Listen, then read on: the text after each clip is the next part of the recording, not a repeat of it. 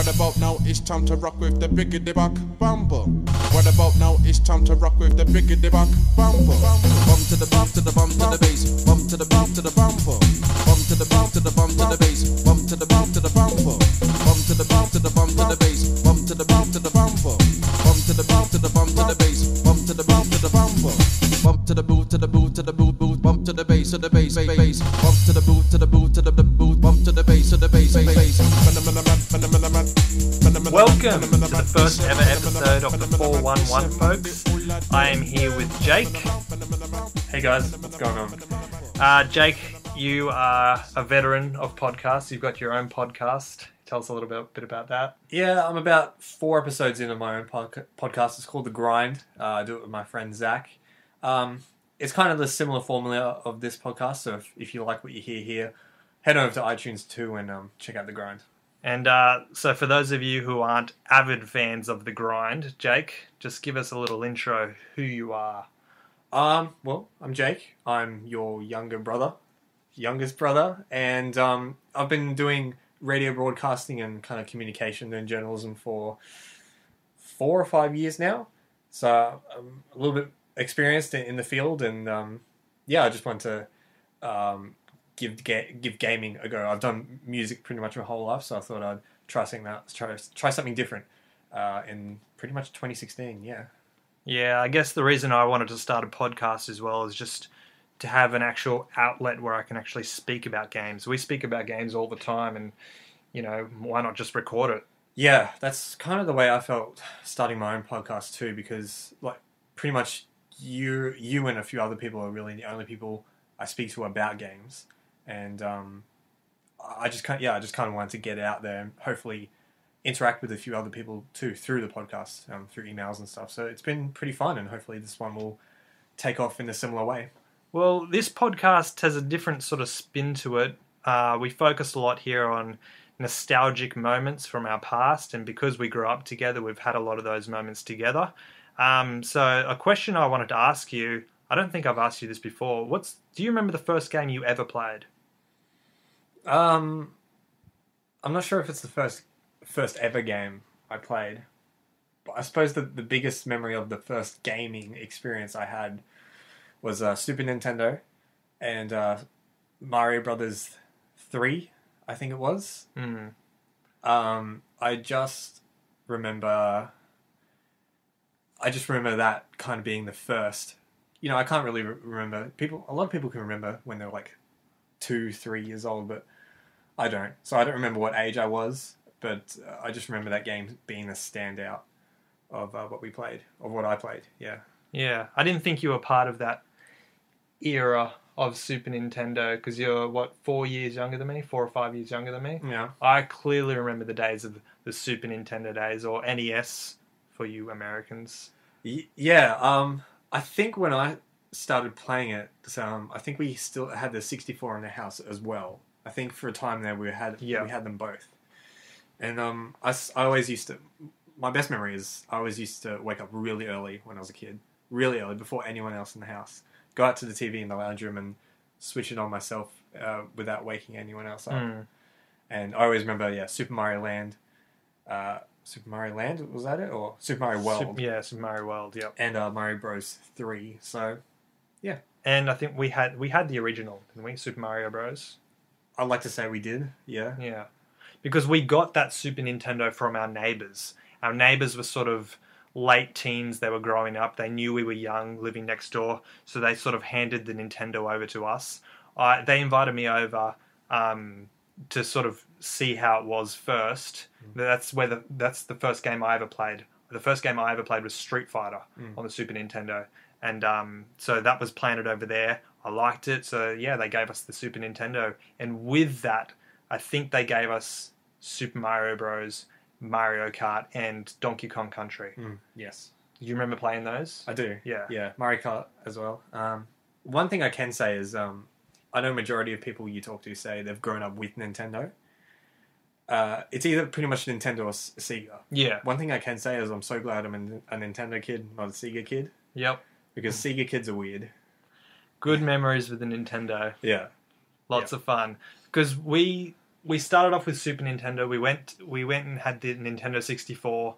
We then got an Xbox, the original Xbox. Yeah. And then we took different pathways. You ended up getting an Xbox 360. I got a PlayStation 3 because that was sort of the times when we both sort of had our own TVs in our own rooms. Yeah, so making our own money as well. Yeah. Actually, before we went our own separate ways, one of our other brothers got the Nintendo GameCube. Yep, and bought that as he wanted it to be like the old 64 days. But by that time, we were kind of started doing our own thing. Yep. We're all growing up. It just wasn't the same. It wasn't the same, no. No. So we tried to make it that 4-player experience like we always did, but it just didn't work out. I have no memories with the GameCube. I never played it when Yeah. we had it. That's just because we were doing our own things at that point. Yeah. So all my memories sort of that we've shared together is with Super Nintendo and 64 and the original Xbox. Yeah.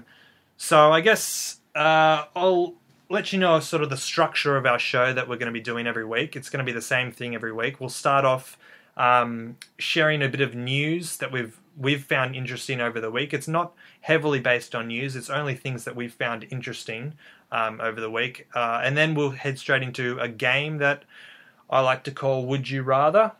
And this game is literally just asking would you rather questions. One week I'll ask Jake some questions. The next week Jake will ask me questions. And then we'll head over to the topic of the shows. So I'll bring a topic. Jake will bring a topic. We'll both discuss those topics. And these topics are literally anything you want to talk about. Anything gaming related you want to talk about, bring it to the show. And that's what we're going to talk about. So let's get straight into the news. Did you bring anything sort of news related that you want to share today? We both brought the same topic, but I'm going to bring something kind of different. Okay, you do that. You leave that one for me then. Okay. One thing I'm pretty excited to see actually kind of re-emerge is the discussion of the BioShock collection for these new generation consoles. Oh, okay, yeah. Because last year it was listed on a foreign retailer. Yeah. And then taken down pretty quickly. But recently it was listed on I think a Brazilian rating submission board or something like that. Okay. And it's been picked up by the internet. Saying, is that the only thing that sort of they've said about it? Yeah, nothing's been announced. The developers haven't said anything about it. This is the only sort of thing pointing that it exists. Okay. And most of the time when these listings and stuff come out, it's more than likely true. Because why else would they be showing up? Right. Is this something that you'd get? Absolutely. And you'd want it to be remastered with, better graphics and everything? I'm not sure if it would... I think they would treat it the same way they did with the Uncharted collection. Just kind of bumped up in resolution. Yeah. But, I mean, because like a game like BioShock Infinite, it wasn't released that long ago, so it doesn't really need a huge graphical increase. No. But, I mean, it would definitely pay to have it on these newer consoles. Especially the first BioShock. That, I mean, it's kind of a pretty older game by today's standards, so having that graphical push-up will, I think it'll treat it pretty well. Yeah, I'm all for games getting re-released, remastered onto the new consoles because, I mean, last gen I had a PS3. I'm never going to play that again. I've got my Xbox One. I really want to play all the Mass Effect games again, but I'm not going to play them on PS3. I hope they get re-released sort of as in the same sort of style as Uncharted, so I can play them on the Xbox One. Yeah, I know. For at least Mass Effect's point of view, I keep reading things that EA aren't interested in re-releases or repackaging of games. So since Mass Effect is under EA's umbrella, I don't think we'll be seeing that, which is unfortunate because that's really... Because I was hoping for a sort of a Dragon Age collection as well. Dragon Age 1 and 2 re-released. Yeah, that'd be good. Considering in Mass Effect's terms, they've got a game coming up, a new game. Yeah. Possibly at the end of this year, so it would be good to package all the old games together.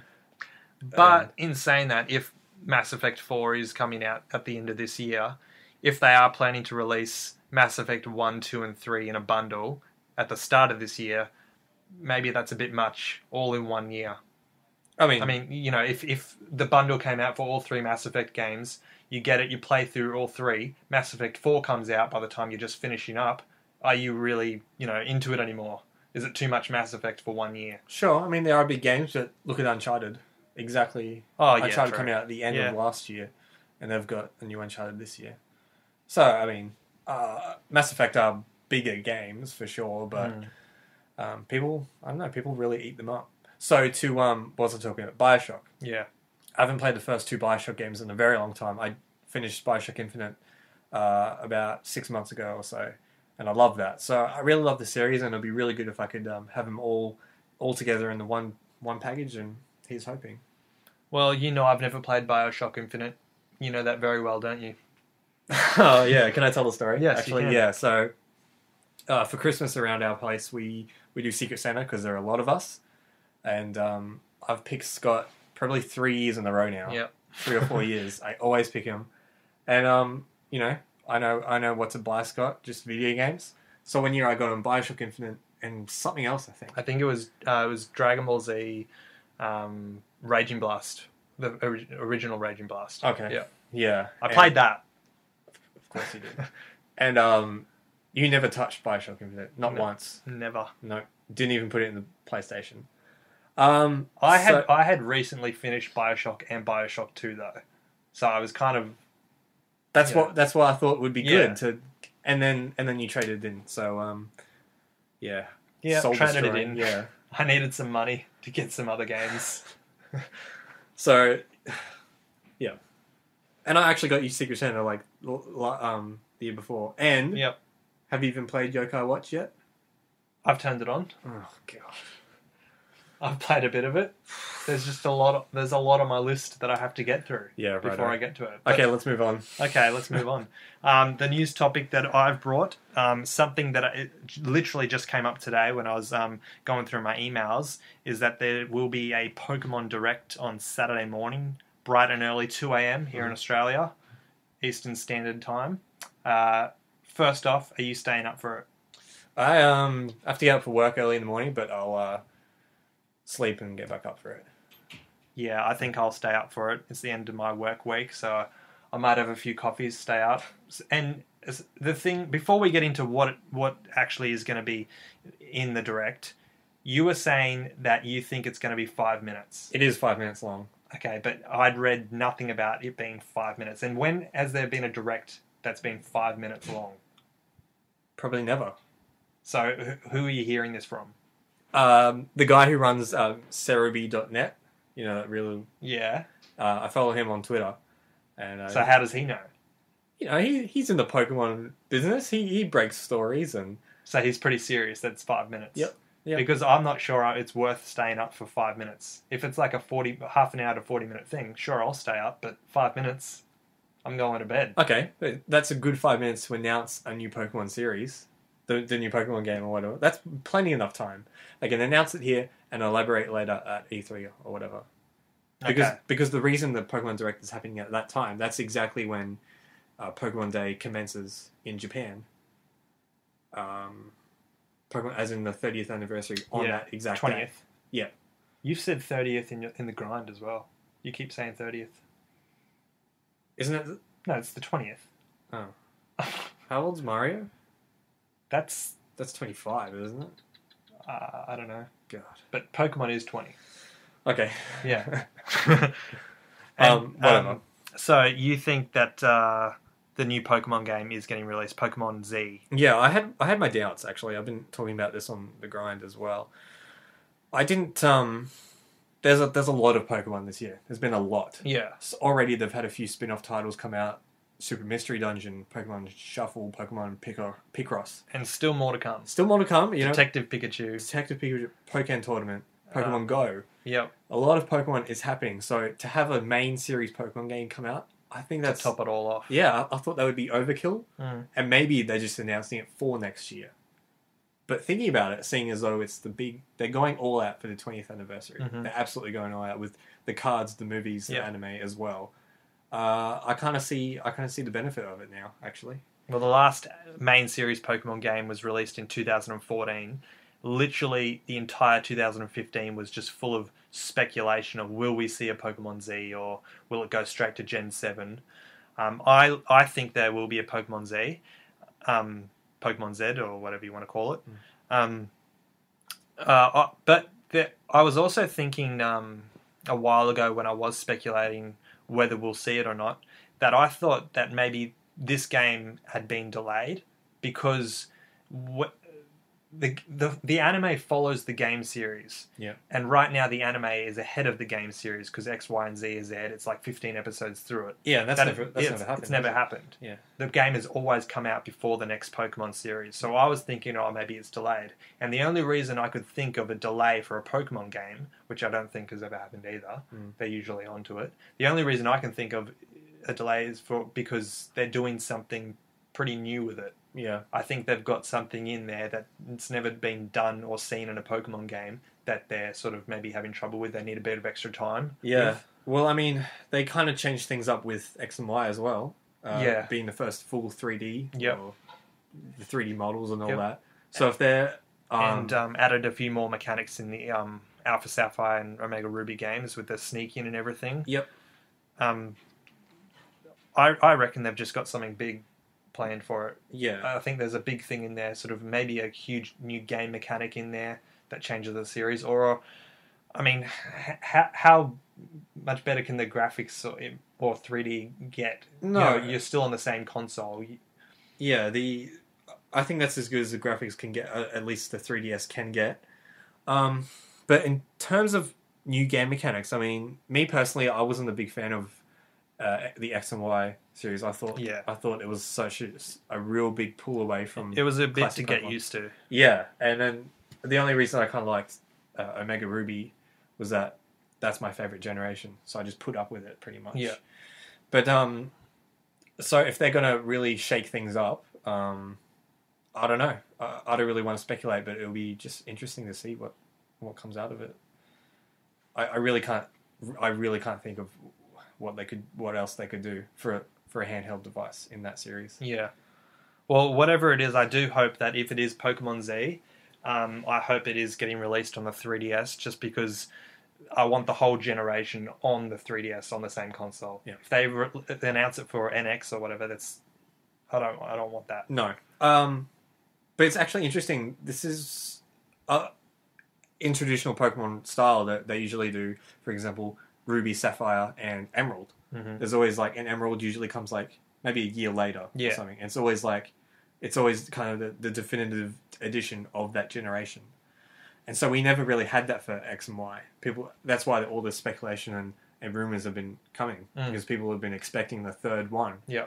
And so if they're it'll be interesting if they just kind of do what Emerald did and kind of have the same game there, maybe change up the story a bit, but have the same mechanics and same outline of X and Y. I think a lot of people will actually be disappointed in that, because the build-up to it has been pretty extreme.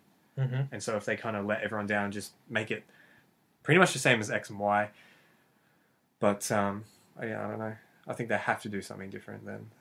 I think it'll be called X, Y, and Z. That's what the anime is called. Okay.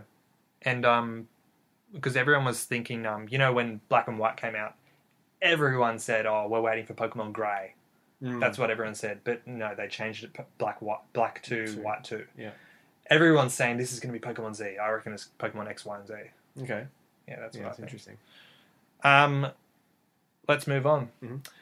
So, our new segment, well, it is a new segment because it's the first show. This is the Would You Rather game.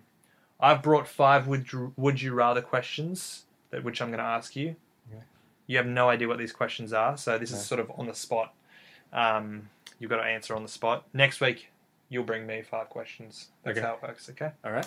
All right, so these 5 questions, I've tried to get these questions sort of on things based around what you're interested in, so you can actually answer it properly. And the 5 questions are all Nintendo based. Oh, okay. So there you go. Actually, maybe the first one is debatable. We'll see. The first question, ready? Yeah. Would you rather a new banjo-kazooie game or a new Grabbed by the Ghoulies game? That's a good question. And this one's debatable because this is like an Xbox question, really. Yeah. Wow. I would say I know you love Grabbed by the Ghoulies. I do, and me out of 5 other people in the world like Grabbed by the Ghoulies. I would like a new Grabbed by the Ghoulies game, only because Yooka-laylee is coming. And yeah, and that's pretty much a banjo-kazooie game. If Yooka-laylee wasn't coming, I would 100% say banjo-kazooie. Yep. Yeah, ukulele scratches that itch. Yeah. Yeah. Yeah, and Grab by the Ghoulies, I found it to be a really good, really interesting take on, I suppose, I don't know, just, it wasn't a platformer, it was kind of like an action-adventure kind of game. I just found it really interesting, and not many people grabbed onto it. So, I don't know. I mean, even because it's just been released on Rare Replay, I still don't hear people talk about that one. No, everyone just gravitates towards banjo-kazooie, don't they? It's a shame, because I do see it as one of Rare's best games. Just it was so Rare as the company, they were so quirky and so different to everyone else. And Grab by the Ghoulies was pretty much encapsulates what Rare is really about. That was a full game, wasn't it? That wasn't just sort of like a kind of indie thing, not indie, but like a short game. No, it was a full-on game. Full, wasn't it? Yeah, it was like as long as the banjo, Yep. Full, yeah. I never finished it because the later half of the game got really difficult. So I never ended up finishing it. But yeah, I really enjoyed it. Just the whole aesthetic of the game too was kind of played on this kind of spooky Scooby-Doo kind of vibe. Yeah. 2005 was it?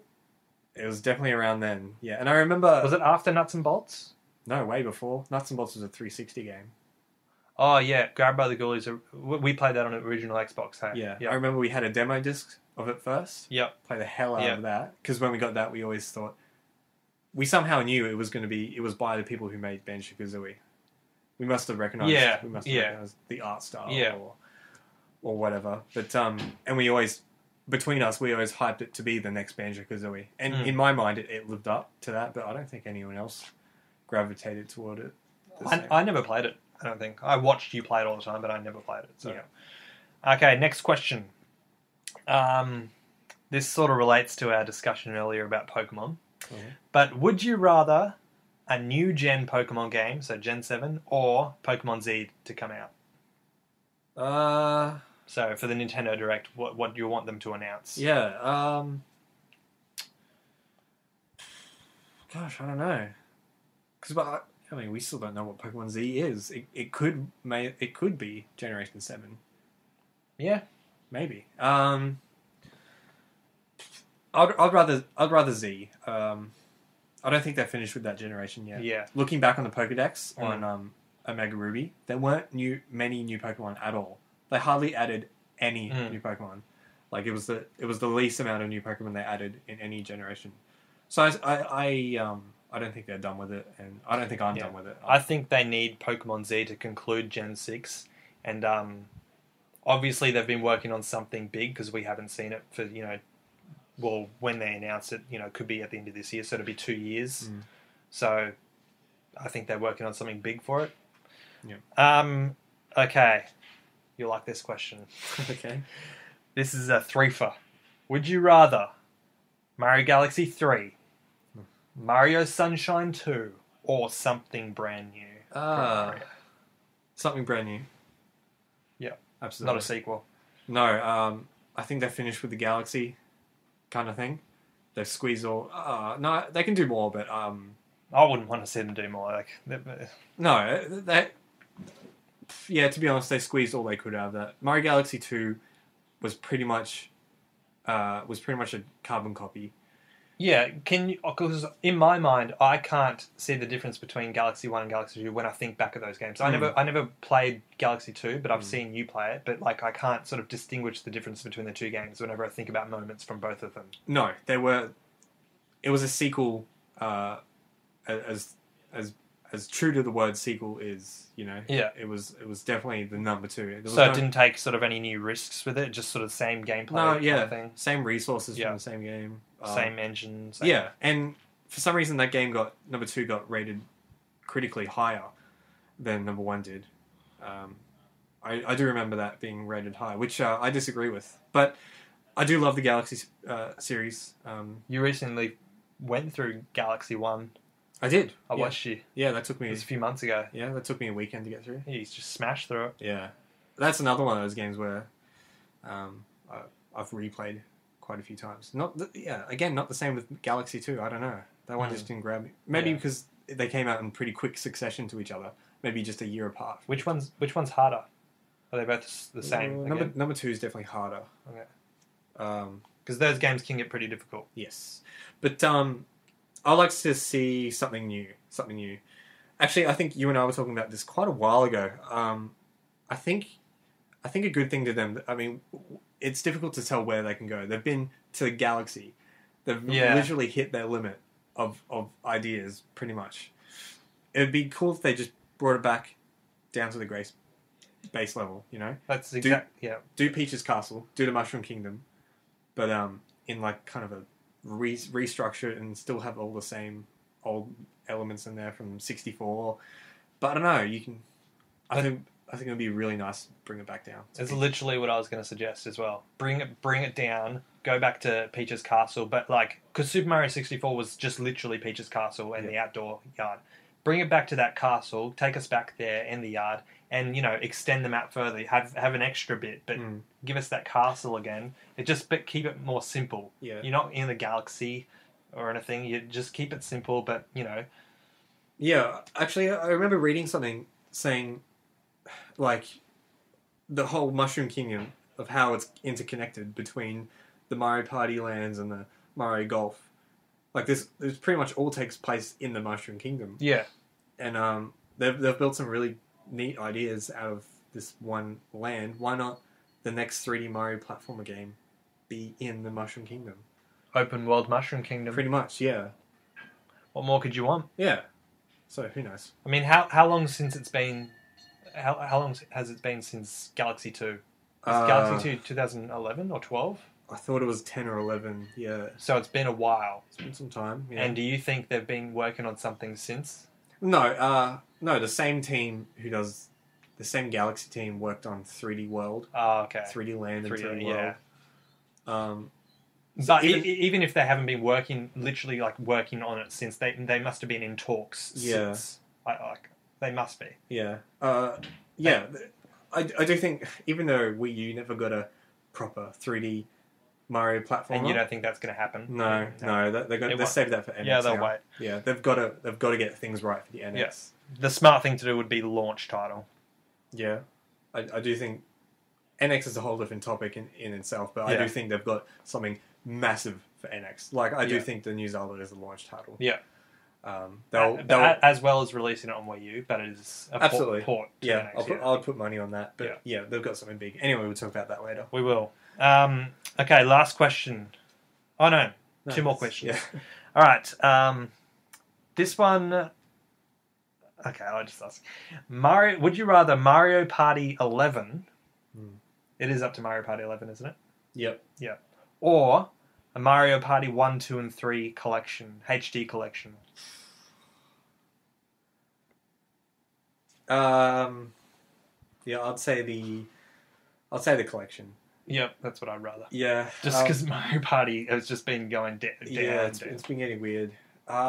If they can just listen to what fans want of that series, like we've been saying, like we just said with the 3D platformer Mario, bring it back down to its roots. Yeah. No one likes to play in the way that it's going now. Everybody talks about how great 1, 2, and 3 were. Yeah. Take us back to that board game style. Even 4, 5, and 6 were highly regarded as well. Yeah. The GameCube ones. Until it hit its Wii generation, it's been going downhill, and I don't see why not.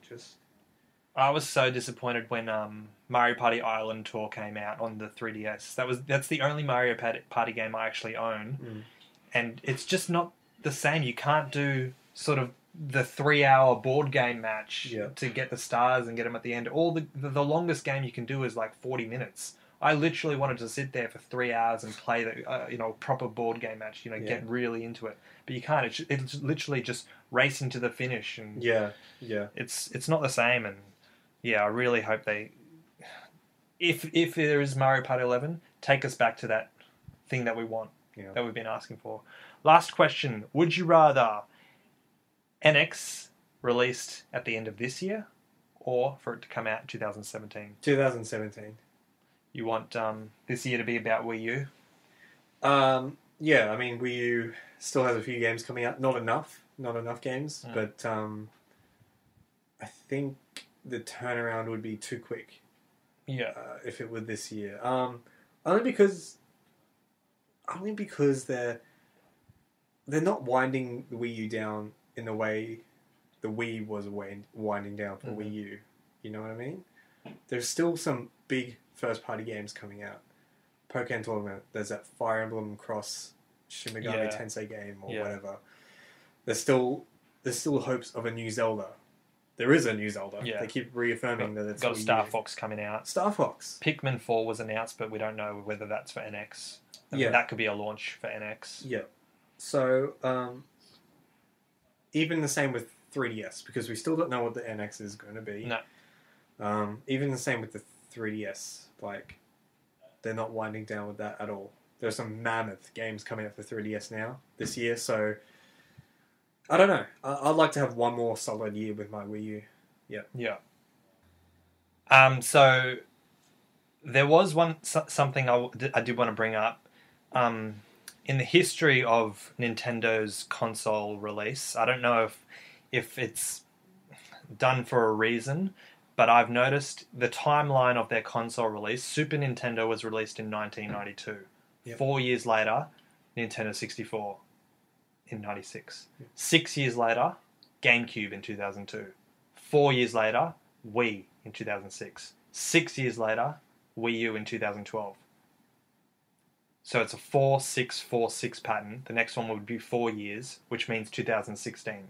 Well, yeah, you were saying that 64 had a 6-year gap between that and the GameCube, right? Yeah. What's that? Well, 64, 6 years. Yeah, 6 years, yeah. I mean, 64 was... They keep saying that it was a kind of a commercial failure, but in the eyes of the public, it was a big deal. Yeah. Whereas the GameCube was even more of a bigger failure. And then the Wii was the biggest thing for them, pretty much. So to ride that for 6 years would be smart. I think if you look at... Just to get off topic for just 5 seconds, if you look back how Nintendo 64, people call it a failure... If you look back at all their games, a lot of their good games, they were released around the 2000 mark. So there were like 4 years without the sort of good games, which is exactly where Wii U is up to right now, which is the 4 year mark. Okay. So. Yeah. But I don't... Yeah, if GameCube only lasted 4 years, GameCube, to me, had some of the best Nintendo games, or at least... Like?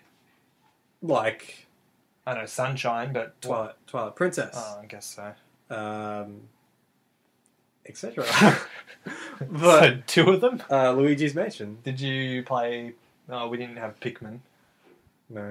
Pikmin was the first time Pikmin was out was GameCube, wasn't it? That was like a launch, wasn't it? Yeah, that was Pikmin. Anything else you can think of? Luigi's Mansion? Luigi's Mansion. Anyway. Okay. No, but I just think they're using the 6 years because those consoles were a big deal. Yeah. And the 4 years... because the consoles they were writing for those 4 years weren't. Yeah, true. That makes sense. Yeah, and I think they're going to... Wii U is just a mammoth failure. Yeah. So I think they're going to crush it as quickly as they can. So you've said that you'd rather NX be released next year. What do you actually think's going to happen? I think at the end of this year, it's out. Yeah, I'll agree. They can't wait till the end of next year or during next year because it's already so far into Xbox One and PS4 consoles that they just need to get it out. I'll agree with that because if they keep saying New Zelda's 2016, then I think that's a good bookmark for the NX as well. Yeah. So yeah. Okay. Topic of the show. Do you want to bring up your topic first? I'll start off with mine. Right. Yeah. So the topic I've brought to the show is. Do you prefer to buy your games digitally or physical copies? I'll start off. Okay. Me, I'm kind of getting more into the digital realm. More than I would prefer, actually. One, because more often than not, they have a lot more sales on digital games. Surprisingly good sales. For example, I was planning to buy Bravely Second on 3DS. I was just going to go to the store and buy it.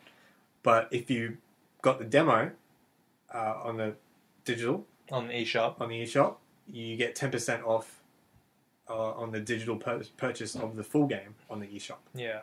So for that reason, I'm buying it digital. But at the same time, I'm disappointed. I'm disappointed to see the way it's going, because I've got that collector mentality in me. I know you do too. I like seeing my games lined up in a shelf. Yeah. I like looking back at the instruction manuals and looking at the artwork, and just having it digitally, having those titles in front of you on the screen. It's just not the same.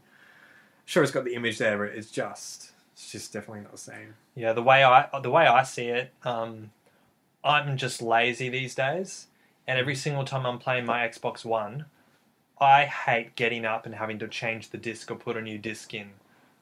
So I've become so accustomed, because I've got most of my games now are downloaded. Yeah. I've become so accustomed to just sitting there, turning the game off, turning a new game in, don't have to get up and put a disc in. Yeah. That's just, and now that that's happened, I want to buy all my games digitally now. Yeah, it is a shame, but I guess another thing that's contributed to that is Microsoft does the Games for Gold every month. Yeah. I've got many free games. Yeah, that's where most of mine are from, and all the discounts. Like a couple of weeks ago, they had all the EA specials. Yep. I bought Madden, Roy McIlroy for like half price. So why wouldn't I buy it digitally? And you go to EB, it's $100. Exactly, that's it. So and the one thing I will say about EB Games, which is our version of GameStop, is that you buy a game from there, you have a week to return it if you don't like it, which I've used. And abused? Yeah, or I've used... No, I've only used it a couple of times, but I'm so glad that, that they've had that. Because I bought Sunset Overdrive, brought it home, played it for 2 days. I really just didn't like it. I really tried to like it, didn't like it. Yep. It was... Yeah. So I brought it back, got all my money back, it was $100. I also bought a 3DS game as well. What's it called? Story of Seasons. Yeah. You were hyped for that as well. Yeah, I was hyped for it, and then brought it home. There was like a 5-hour tutorial, and literally I fell asleep while playing this stupid tutorial. It's like bloody... The first 5 hours of the game was like reading an instruction manual. Yeah. It was ridiculous. So I took it back and got my $60 back. Yeah. I mean, digital services have been brought that into Steam. I buy a few games on Steam as well, and they've got a refund policy. Is that if you play the game for under 10 hours, I think, and had it less than a week, oh really? Then you get a full refund from it. See, I would have probably done that with RPG Maker, because oh man, I knew you would. No. I plan to play that. Like, I'm going to play that. I do want to, but I should have waited until the price went down, because I bought it pretty much as soon as it went out. This is the new one, RPG Maker VX, I think that's the new one. Yep. And it said it was $80, but because I think that was the American price. Yeah. So in my bank account, I checked, it took out $120. So, that really? Yeah, ridiculous. Okay. And lucky I didn't get those DLC packs as well, because I was going to get them. It would have brought it up to maybe like $200. Yeah. But if I knew about that, I probably would have, got my money back. Yeah. And waited for the price to come down, because you see the other RPG makers now, they're like $15. So yeah, I probably should have just got one of them, because that's the ones I used to play. Yeah. So yeah, there are different pros and cons to it, but deep down, I am disappointed to see more and more game shops closing, and EB Games kind of I don't know if they're failing, or I don't know how much they'll turn into like video stores, DVD stores. Yeah. Yeah, and more and less and less I've been buying pre-owned games as well, because I used to love pre-owned games, but I just don't see myself buying them as much anymore, because the prices on them are still pretty ridiculous. Yeah, I don't think they're that cheap. No, I've been trying to find a cheap copy of Metal Gear Solid for ages now. That game was released in September of last year. It should be around the $50 or something mark now. Yeah. It's still in the $60, $65. Well, sometimes you find a pre-owned price that's more expensive than the actual retail price. Yeah. Because the retail price is on special or something. Yeah. Anyway, you actually got to look around as well, because there's some pre-owned games that I found. I was with a friend, we were looking for Don Bradman Cricket pre-owned. There was one copy of it that was about, I think, $50 pre-owned. We found another copy sort of towards the back. It was like $35 pre-owned. Just the condition of the game, was it? Oh, I suppose so. Yeah. But they looked the same, so I'm not sure. I mean, they'd both be working. Yeah. They wouldn't put it out there if it didn't work. So. Maybe they just, at the time of that $50 when the game was newer, and they just forgot about the other copy they had or something. Who knows? Well, anyway, so what do you prefer? Like, do you prefer digital to physical now? Like nowadays? I mean, you've got all your sort of 360 collection, all your bloody, I don't know, other collections now. Yeah. Are you ready to just go digital now for the new generation consoles? I mean, yeah. I suppose I am. I agree with it. You're more and often than not. I might find myself annoyed having to taking the disc out. First world problems. Yeah. Oh, something to add to that is that every time I bought my Xbox with Halo 5 pre-installed on it, yeah, and every time I try and pick that game back up, which is maybe once every month or so, it has to download like a 2 gigabyte update. Yeah. So I'm keen to play Halo. I launch it, update, and that doesn't have to do with buying it either digital. Yeah, because that's the same thing. Same thing, yeah. But that's just the way these games are headed now. Yeah. So to pick up a game and it needs a 2 gigabyte update, it just pulls me straight out of it. If you've got like, I don't know, you need to go to bed at like 9 o'clock for work the next day. It's 8 o'clock. You've got an hour to play a game. You put it in, and it's got an update. You're not playing it that night, literally. Yeah. I'll add to that again that Nintendo games never need updates, and if they do, hardly ever, and they're quick updates too. Well, I haven't owned a Nintendo console since Nintendo 64, but I've got a 3DS, and they definitely don't need updates. I've never had to go through an update. Smash Bros once, but literally. Pokemon gets a few updates as well. Do they? Yeah, you need to connect it to the internet more often. Because before you launch the game, it'll come up. Yeah. It's optional. Yeah. But yeah, for example, Xenoblade Chronicles X, this huge RPG for the Wii U, hasn't I think only needed one patch in its lifespan so far. It's been out since November. And you compare that to like Fallout 4, which has needed several patches and updates. You know, I think that's just Nintendo doing the quality control better than these other companies. Anyway. Yeah. All right, well, before we head into my topic, because my topic's actually pretty big, we're going to take a little break, and we'll be back.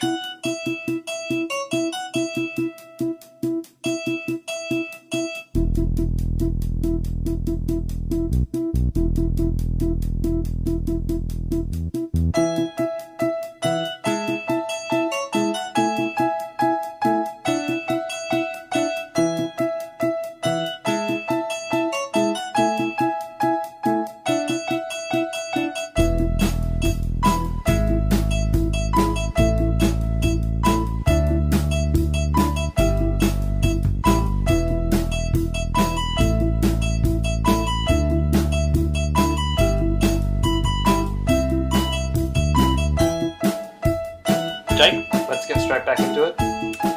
My topic that I brought for this week is your top 5 most anticipated games of 2016. Yep. I've written mine down. Did you just look at my list? No, I haven't seen it. Good.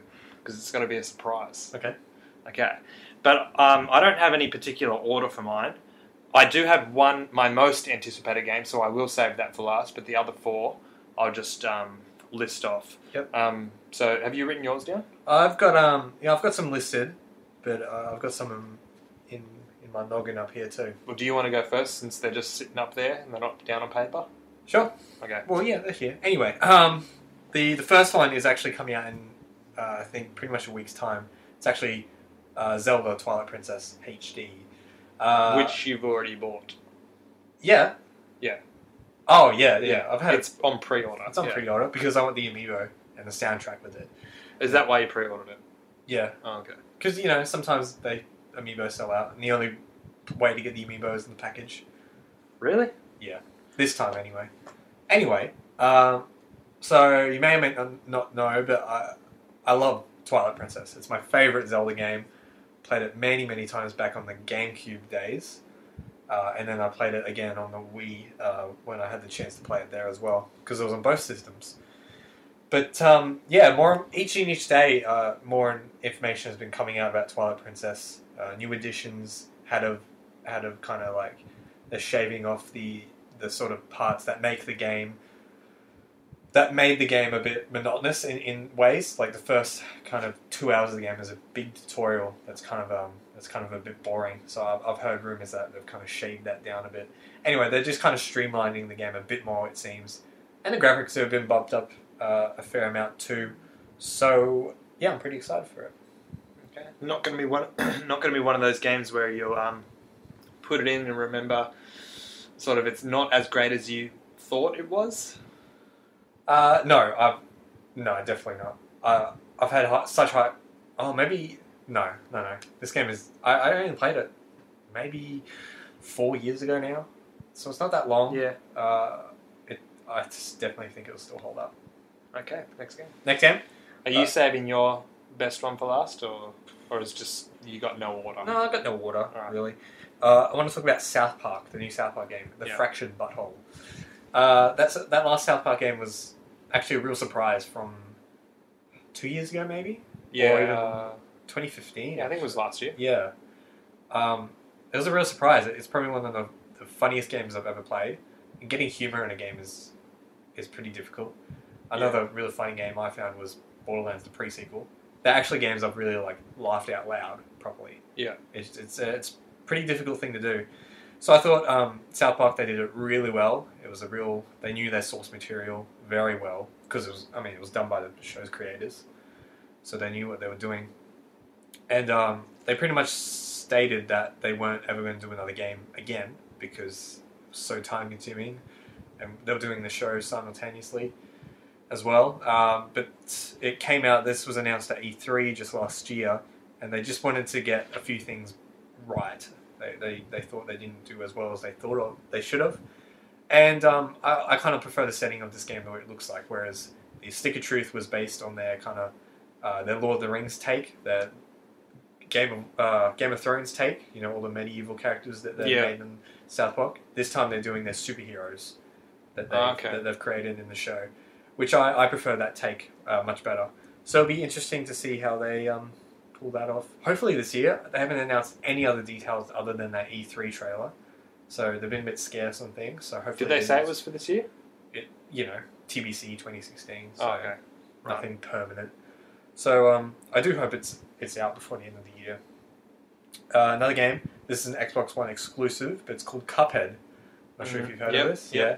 I'm excited for it because it just looks amazing. The only thing I've seen from it was that trailer that they showed at E3. Yeah. And I've heard it's a pretty difficult game because it's based around boss battles. It's kind of like a shoot 'em up kind of, and a Twitch, like it's side scrolling. It's 2D, and it's got this art style like a 1940s cartoon or something. It's got that film grain over it. Everything's kind of chibi and big wide-eyed Looney Tunes characters or something. I don't know. It looks really cool. I think it'll look really good on sort of a HD screen. Yeah, and I hope the gameplay holds up with the look of it too. Because I think everyone's just swept away in the aesthetic of the game. So I hope it plays as well as it looks, Another game I want to talk about is Star Fox Zero. That should have been out by now. We should have had it by now, but it's unfortunately been delayed until April of this year. Pretty much a lot of negative press that's been going around this game, unfortunately. I've loved everything I've seen around it. Even the first thing Nintendo showed at their Direct at E3, they came up in the Muppets kind of style of Star Fox characters. I was that sold me straight away. I loved it from the minute I seen it. You've stayed positive throughout this whole sort of negative reaction around Star Fox. No matter what you're in, if the game comes out, it gets bloody 2s and 3s. You're still getting it. Of course. Star Fox is a beloved Nintendo franchise. I can't turn my back on it now. Star Fox 64 is still one of the best, and really the last Star Fox game I played was Star Fox Adventures on the GameCube, and that was a third-person action game rather than a flight simulator kind of thing. So I'm excited to see them get back to the roots, and that's pretty much what they're doing. This is pretty much Star Fox 64 All Out Wars reimagined, and I can't see why people are negative on that. You know, they want to relive this nostalgia feel of Star Fox. Why would people? That's what people ask for all the time. Yes. As soon as it happens, it's like, give us something new. Yeah, and people are bad mouthing the graphics. Sure, it's not the graphical powerhouse that the Wii U was known for. Well, it's not known for that anyway. But Nintendo have this kind of edge and style to the games. Yeah. Nintendo have beautiful graphics. Yes. Like you can. I was tempted to buy. I don't have a Wii U, but I was tempted to buy one just to put on games like Splatoon and Super Mario World, just to Mario look Tennis. at Mario Tennis, just to look at the graphics. Yeah, I still say this all the time, that Super Mario 3D World is probably one of the best graphical games I've ever seen. Yeah, because they can do so much with so little in that Mario world. And so Star Fox Zero, I think it's getting negative press as well because they always keep mentioning the gyro controls with it, and that's not the only way you can play the game. Of course, they would talk about the gyro controls because that's what's unique to the game. Why else? Have they said that you can play it the other way, though? Yes, they have. They absolutely have. Okay.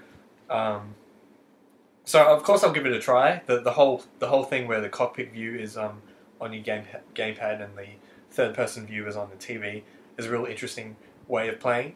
And people said you have to kind of get your head around that after a little bit, but it just clicks after a while. And again, like you said, you don't have to play with the gyro. You can just play with the sticks. So I don't know. I'm pretty keen on it. Keen to get back in that world. So yeah. So what? That's 3 now. Yep, up to number 4. I'm actually pretty excited for Doom. Doom, yeah. Yeah, And, that's going to be a big online thing as well, isn't it? Yes. Yeah. Yeah. And it will still have a pretty solid single player as well. Yeah. Which I'm keen to get into as well. Now, I talked about this on the grind as well. I had a very sneaky play of Doom when I was at RTX back in January. I'm not really allowed to talk about it, But you're going to talk about it in 2 podcasts. Yeah. I won't say much about it. I'll just say it lived up to everything I'd hoped. It looks how it plays. You know, it's real fast paced. It's non-stop. It's ultra violent. It's in your face. It's scary at times, and it looks amazing. So it ticked all the boxes for me, and I'm pretty excited for it. It's really hard as well. It's really difficult. So I'm ready to sink my teeth into it. And so graphics are up there with the best of them nowadays. For sure. 2016 standards. Yes, absolutely. Who makes Doom? It's not Bethesda's publishing it. Yeah. Who makes it? Yeah, I don't want to. I'm not sure. Whoever made it, I want to find out what game they made before this one. Yeah. Because I just want to sort of compare, like, I don't know, look at what that looks like. But we don't know, so. We don't know. But I'm pretty keen on it, and the multiplayer looks pretty decent too. And it's got like this, you can build your own maps and stuff, kind of like in the similar way that Time Splitters 2 did it. Built it in that kind of fashion, like room by room, block by block. Mode, yep. Yeah, so it kind of looks like it's going to be built that kind of way. Build your levels that way with triggers and all that and enemy. Cool. So that looks pretty cool. And last one I would like to mention. I'm going to bring up Yooka-laylee. Because again, this is another game that's really not confirmed for 2016. I think it is. Yeah? Yeah. Okay. October or something. Yeah, it's confirmed for 2016 though. Okay. Yeah. Well, everything they've been putting out about this game, particularly the music in general, has been amazing. It's been getting my nostalgia kick in gear. And we are all about nostalgia here at the 411 folks. Yeah. And like we were saying at the start of the show about Banjo, it's been a while since we had a game like this, so yeah. I think the world's ready for something like this again. Or it could just be a massive failure like the Guitar Hero and Rock Band kind of resurgence, or the Tony Hawk resurgence. Yeah. No, if they do the game well, it'll be good. It's just those games didn't do well just because they weren't built well. Tony Hawk was just full of bugs, and Rock Band just... it rested on its laurels too much. Yeah. It didn't improve. Guitar Hero was a success. Yeah. It changed things up a bit. Yeah. Okay. So that's it for That's me. your list? Yeah. Good list. Yeah. Cuphead I don't think I'm going to buy. No? What was your other? Star Fox? Well, I don't have a Wii U, so I'm not going to buy it. I probably would if I had a Wii U. Mm-hmm. And what was your other 2? Doom and Twilight Princess? Doom and Twilight. Yeah, well, Doom, I'd get Doom. Mm-hmm. I think I don't really play a lot of online. The only online shooter game I really get into is Halo Master Chief Collection, and I'm really looking for another online game to get into. And I've seen you play Battlefront. I really wanted to get that. Just haven't had the time. But I think, I think Doom's one to look for. Yeah, that I'm going to look forward to. Okay, so my list. I'm going to start off with. I'll start off with on my list is yooka-laylee as well. Cool. Those days in the late 90s, early 2000s, we had so many of those collectathon games from Nintendo, and they were my favourite types of games. And just ever since there's just been this huge gap where we've seen none of those games. They don't do those games anymore. No. I'm just really dying to get one of those games. I've been really hoping for just a remake or a re-release of one of those old Nintendo 64 games on the 3DS, but that hasn't happened. So yooka-laylee is one that I'm just hoping for to be really good and just to get me back into those heydays. Actually, can I say something that kind of about 6 or 7 months ago, I recently played a Lego game that I just bought on 360 or something. Because, like you're saying, that collectathon, every now and again, I just want... You get these really expensive big games like Fallout. Every now and again, I just want a nice, simple, linear kind of collecting kind of game that's so simple I could just put on earphones, just zone out, and just play the game. Yeah. You know? And then so... I just want... The style they do it is there's a snow map, there's a desert map, there's a grassy mountain map. They just do simple little maps like that. It's just... with good soundtrack. Yeah. That's all I want. It's just simple. And I think that's why as well they are really taking it back to those simple days because it's not a full price game. It is a cheaper game as well. It? That's why it's the same sort of development team from Banjo-Kazooie. So I think they're literally keeping it to that scope. I mean, that scope of a game is not going to hold up in 2016. So that's why I think it's going to be a lot cheaper. Cool. Right. And I think it definitely will be out in 2016 because it's not as big. Yeah. Cool. Next game, Don Bradman Cricket 2016 is what I think it's going to be called because they released Don Bradman Cricket 2014. I mean, you've seen how many hours I've sunk into that game. It's pretty ridiculous. I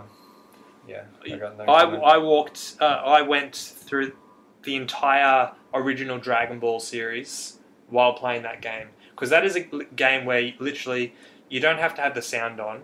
You can just play it, just have some fun, have things on in the background. A lot of the time I listen to podcasts or music in the background. But most of the time I've got a movie or a TV show in the background. But yeah, on the PS3 I watched the entire Dragon Ball series while playing that game. And I can't keep track of how many hours I've played that game on the PS3, but I bought it again for the Xbox One, and I've played well over 100 hours now of that. It's just, I don't really play it for long periods of time now. It's really just a game where I just turn on for 20 minutes and just play, have a bat, have a bowl. It's kind of like your comfort food kind of game. Yeah. It's just something that I can turn on and have some fun with. Yeah. And I'm really looking forward to the next edition of Don Bradman Cricket because that was the first cricket game that they released, True Blue and Big Ant. And that was really just an initial build. They just wanted to get the gameplay mechanics out there. The graphics weren't too great, you know that. But they were just focused on those gameplay mechanics and they nailed it. So because they've nailed those gameplay mechanics, they can now focus on those things like graphics. Yep. And that's what's rumoured it to be. Yeah, because it's an Australian studio, so it's not a... Yeah, it's a lot smaller than the scale of something like EA. Yeah, and those games are really expensive as well. Yeah, they don't go down in price either. So, I'm surprised if they make big sales on those games either. I don't know. I'm excited. One of the developers from Big Ant or True Blue tweeted on New Year's Day saying 2016, this is paraphrased, 2016 a giant leap forward for cricket gaming in cricket or something like that. Okay. So I'm pumped. There you go. Hey, they had enough money to do a sequel and then to even port the 2014 game to newer generations. So they must be doing pretty well. Yep. And I think this is their puppy. Just like EA Sports, their puppy is FIFA. Yeah. I mean, they've got other sport games, but FIFA is their big thing. True Blue and Big Ant, they've got the rugby league franchise, but I think Don Bradman, that's their thing. They're going to turn this into an annual thing. Yeah. That was their original goal when the first Don Bradman came out. They wanted it to be annual. Obviously, took a bit longer for this next one, but I think eventually it'll turn into an annual thing. Okay, number 3 is Hitman. Oh, okay. Yeah, everything I've seen from Hitman, I'm trying to keep away from it, watching too much of this. Yeah. I've seen a few trailers and that's it. I don't really want to know anything else. Okay. But the only Hitman game I've played is Hitman Absolution, and it was amazing. And it's hard. I used the strategy guide for it. Yeah. But yeah, it's just amazing. The little worlds that they create. Each level is like its own sort of little world. It's not sort of an open world thing, but it's so detailed. Just everything in that world is so detailed. Some of my favorite bits of the game is just when you start the level, you're not going around killing anybody yet. You're literally just walking through, and you can just look at things and how detailed this world is that they've created, and just walking past people, the conversations that they're having, just studying everything. It's incredible. It's kind of like I didn't play Absolution, but I've seen footage. It's kind of like, in the way you're talking about it, it's kind of like your first observation of the world. It's kind of like working out a puzzle. Yeah, You see your opportunities, and you kind of work out how to get there, and step by step you work your way through it to your objective. And it's not like starting and you've got to go somewhere quickly. Otherwise, you're not going to get that opportunity again. It's one of those things where if a person is going to walk to the window and you need to be there to assassinate him, sniper him down or something, and he walks away from the window, you've missed that opportunity. He's going to come back. It's like in a big loop. But this loop is really long. So if you miss that opportunity, you're going to be waiting a while. That's why there's so many other options to assassinate people. But, so you've got that time to sort of go around, explore, and just look at this world that they've created. And that's why I'm so excited for this new Hitman, because it's on the next gen system. Yeah. So it's going to be bigger. And the thing that keeps confusing me is the way they're releasing this game. Because they're kind of doing it, quote unquote, episodically.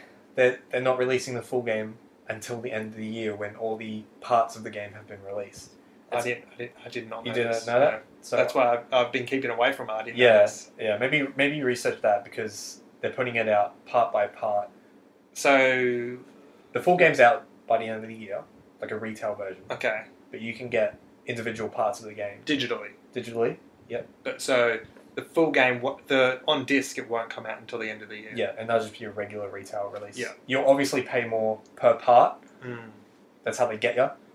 So maybe wait to the end. I think I'll wait till the end. Yeah, because I don't like playing games. Just like I hate watching. I kind of dislike watching TV shows week by week. Yeah.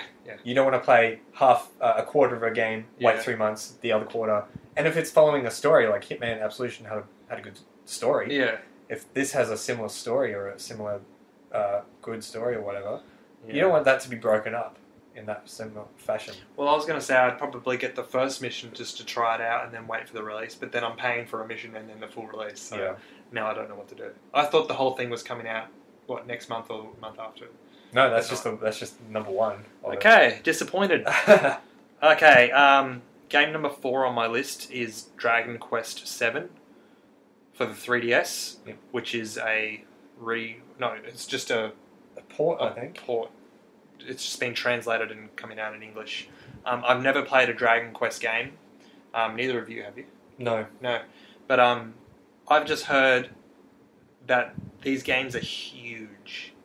And I really just want to sink my teeth into a huge RPG on the 3DS. That's all I've got to say about it, really. I'm just keen for a 200+ hour RPG experience. Cool. So Dragon Quest 7 and 8. I only put 7 because I'll play that first, obviously. Yeah. They're not coming at the same time, are they? I don't think so. I know they're announced for this year. Yeah. So I don't know if they're coming out at the same time or not. It's a big year for RPGs on 3DS. I don't know if I'm going to step on your toes a bit here, but I'm excited for Bravely Second. I'm not sure if that was your next game. No. Because I recently, same before, I just got the demo for the game just to try. I never played Bravely Default. I heard really good things. You recently just finished it. Yeah. You powered through it pretty much. Yeah. I spent there was 5 days in a row where I wasn't working. and I spent about 8 hours each day on that. Yeah. I just wanted to get through it. And I can see why, because so far what I've played with the demo, it's a pretty meaty demo. You can sink about 15 to 20 hours in it because there's a fair amount of grinding involved. I'm enjoying it because, like you're saying, I'm up for a JRPG again. Yeah. And Xenoblade Chronicles didn't quite get that itch for me. I'm definitely going to get back into that, but I'm looking for something more on the go or on the 3DS. So I think Brother of Your Second might be that for me. I heard also that with the demo that you're playing, that data of that demo gets transferred over to the full game. So wherever you're up to now, you'll still continue on that.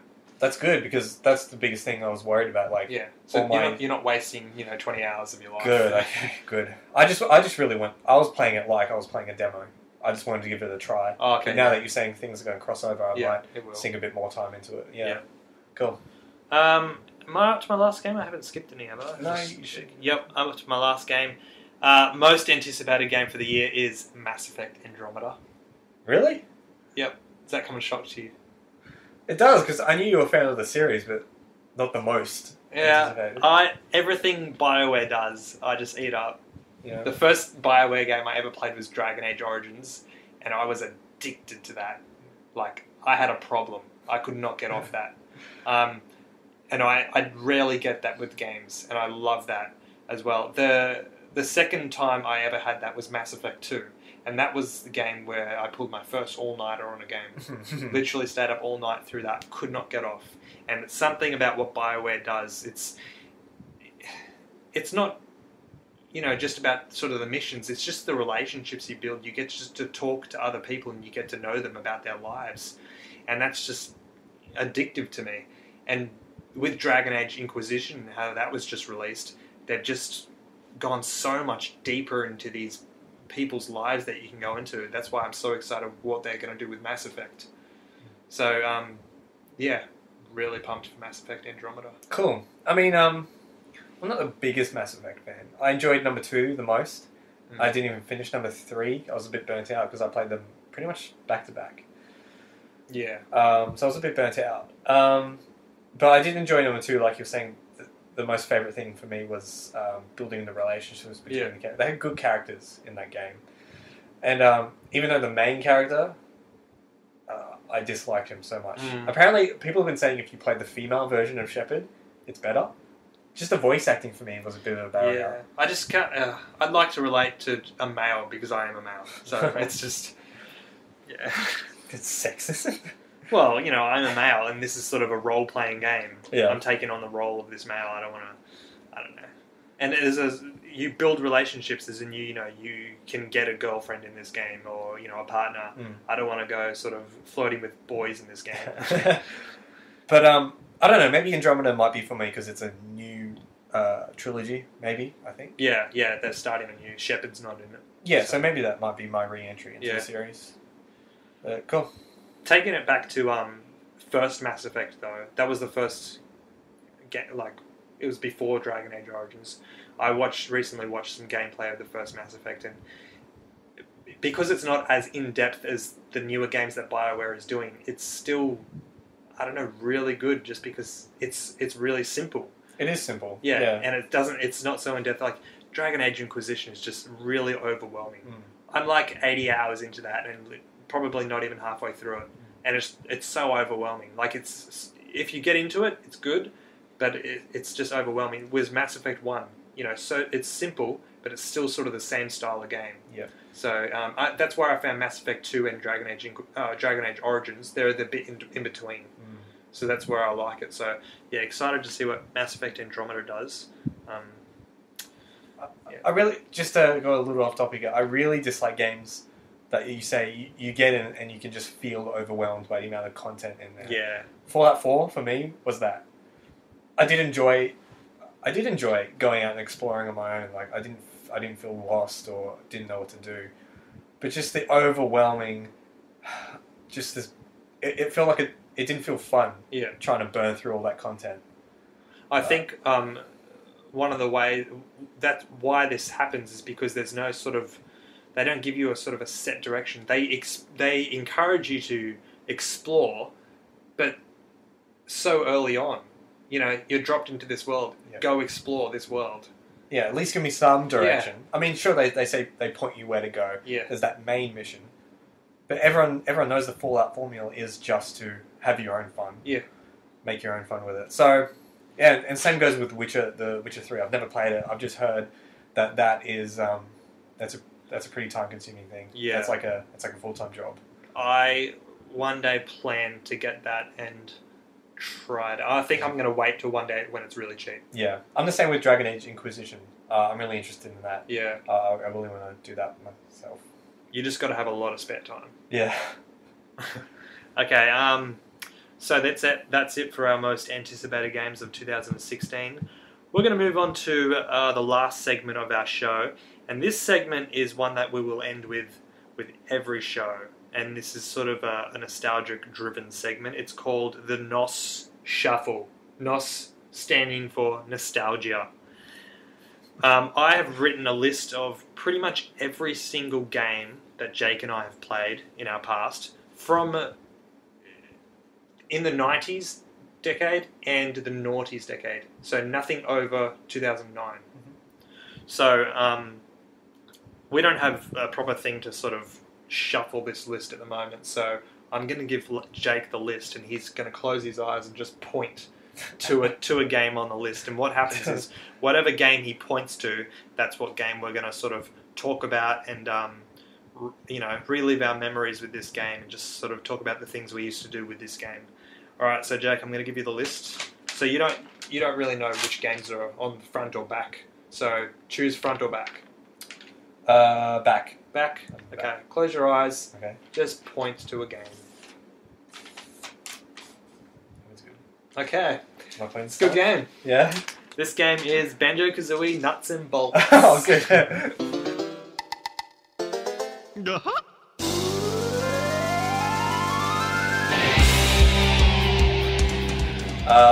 Okay, cool. Well, I had a really good time with this game, actually. I remember getting it for Christmas, 2006. I think that's when it came out. 6. It had to. I definitely got it the year it came out. And I was excited because Banjo-Kazooie. Yeah, it's back. It's back. Yeah. Which is weird because we never played Banjo-Tooie. No, I never played that. But that was because those were in the days when, Mum and Dad used to get us all our games. Yeah. But they got us Banjo-Kazooie, and we didn't have internet. We didn't even know there was a Banjo-Tooie. Mm-hmm. Really. Yeah. We were so young. I did try and pick up Banjo-Tooie on an emulator. Yeah. But I couldn't get into it. Nuts and bolts, though. It was a big shake-up for the series. As you know, it's more vehicular-based. Create your own vehicles as wacky or as compact as you want and try and burn through these levels. I think it was really clever. And it's not the Banjo-Kazooie formula we know. It's different. And then... But in terms... Which is why it got a lot of hate. Yeah, but in terms of a vehicle creation, combat-driven game, it does it really, really well. And it's got that Banjo-Kazooie rare pen of coat on top of it, which is pretty good. I never played it, but I watched you play it a lot. Yeah. Because that's when you had your Xbox 360, I had my PlayStation 3. Yeah.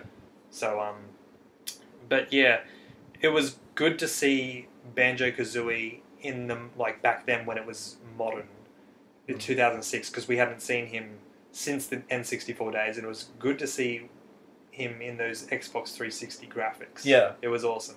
It was good that the game paid homage to that too. It was really tongue-in-cheek. Yeah. The game knew he hadn't been around for 10, 15 years or something. He was fat when you started. Yeah, that's right. Yeah. Something happens and he gets thin again. And Kazooie had a broken wing or something like that. So it was really clever. It was really funny. And actually one of my favourite moments from the game, besides me beating it, I'll get to that in a sec, but there was this one level called Banjo Land. I don't know if you remember it. Yeah, I do. It was an amalgamation of all classic Banjo-Kazooie and Banjo-Tooie levels in the one level. Big monuments or big... And whenever you went near one of those places, the music from that course would play. Yes. So it had all the different soundtracks from Banjo-Kazooie. For example, there's the big snowman from Freeze Easy Peak in the middle. At the top it had the graveyard. Had Clanker, the big... Clanker's cabin. Yeah, it had him in the water.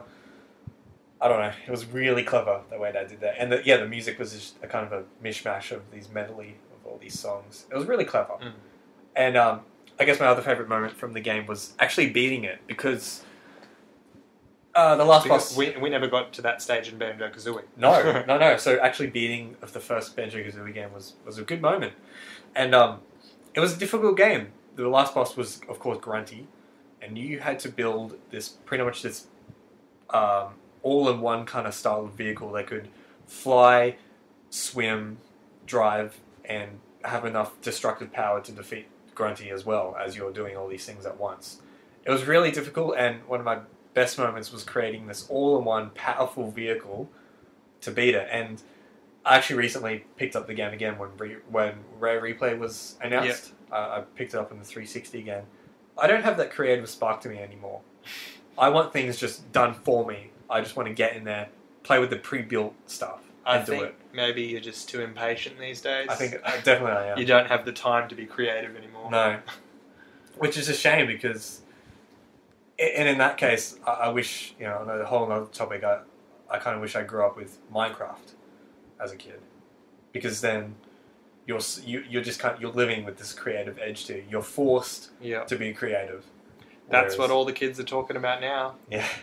I know, I'm at a school every day and every kid plays Minecraft. Whether you're in grade 1 or grade 6, they're all into Minecraft. Whether you're a female or male, everyone knows it, everyone's played it. Yeah. So... Anyway, that was Banjo-Kazooie Nuts and Bolts. It's a good game. I think there wouldn't have been as much hate as there was for it if they released Nuts and Bolts and Banjo-Kazooie game that's sort of in the similar style as Banjo-Kazooie and Banjo-Tooie. They needed to release something that was similar to those games as well as Nuts and Bolts. Nuts and Bolts could have been like a nice spin-off kind of thing, which it kind of was because it doesn't follow the main series. Sort of. Yep. So that's why I still think they need to release a new Banjo-Kazooie to sort of, Yeah. Well, I mean, the ending was kind of, however philosophical a Banjo-Kazooie ending can be, it left it open for another game. Okay. Yeah. So, one day. Sad to see it not on Nintendo though. I think. Yeah. Because for sure that would be a Smash Bros. Character if it was on Nintendo. Absolutely. Yeah, and. Microsoft owned it all, but it's not like Microsoft handled it really well, and it wouldn't have been as graphically powerful because it came out during the Wii days, so it looked way better on the 360. Yeah. If it didn't come to the Wii. Yeah, that's true. So yeah, I think that was a good choice for the first week. It was. We'll cross that off our list. We've got a list of about, I think it's just over 100 games, and we're going to do one game every episode just to end our episode. So, Nuts and Bolts, done. Nice. Okay. And that brings us to the end of our first episode of the 411, folks. Can I just actually... we pretty much just came up with the title of the show like last night. We did, yeah. Yeah. Well, I did. You did. I sent you a list of titles, and I knew you would choose this one because it is a Simpsons reference. Yeah. Yeah, the other ones are pretty decent as well, but my eyes just fully gravitated to the ball. No, it's pretty good. Yeah. I typed it into Google as well just to see if anyone, had this name for anything. But literally all that came up was Moses like. Yeah. Okay, thanks guys for listening to this week's podcast. We will be back next week.